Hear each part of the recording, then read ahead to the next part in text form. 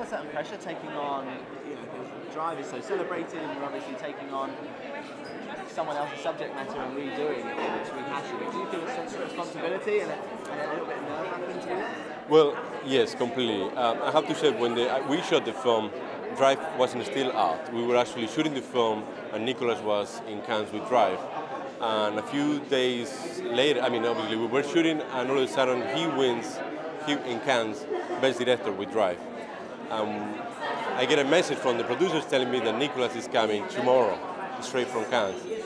And I'm thinking, oh my God, Nicholas is coming. That's a lot of pressure right there. But it was great doing it. I have to say that at the beginning, when the producer approached me to make the film, I knew obviously Pusher, I knew Nicholas' work, and already back then it was a great responsibility and something that at first I didn't want to do because it felt this is too much. There is no way of doing doing a proper remake of such a great film. But the producers they insisted. They said, listen, we don't really want to make a remake. We want to make an adaptation in London today. I read the script. It was a great script, and I said, well. And obviously they told me that Nicholas was executive producer in the film. So I said, okay, if you let me take the material and make my film, I'll do it. And ultimately that's what everyone wanted to do with the material. So at that point I said, okay, I'll do my best. We're trying to make something different. Ultimately I think we make something different, but at the same time very truthful to his film, to his story. So I'm very happy. Very relieved. Very relieved too. I'm very happy that it went very well. It's a great film. Also, Agyness Deyn is in it. I know there's a lot of buzz around Agyness Deyn. There always will be. She's one of the best models in the world, or was. Yes.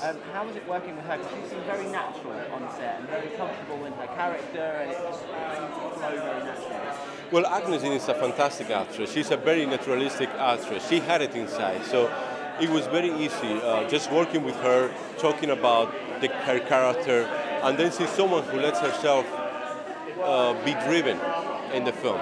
So I was just very, very, very lucky to work with her, and obviously Richard Cole also helped a lot, in all the things that they have together, and she was just fantastic. So it was like a blessing having her in her first major role, having her in Pusher. And I have to ask about the music as well, because the music is fantastic during the film, and it's such a big element of the film.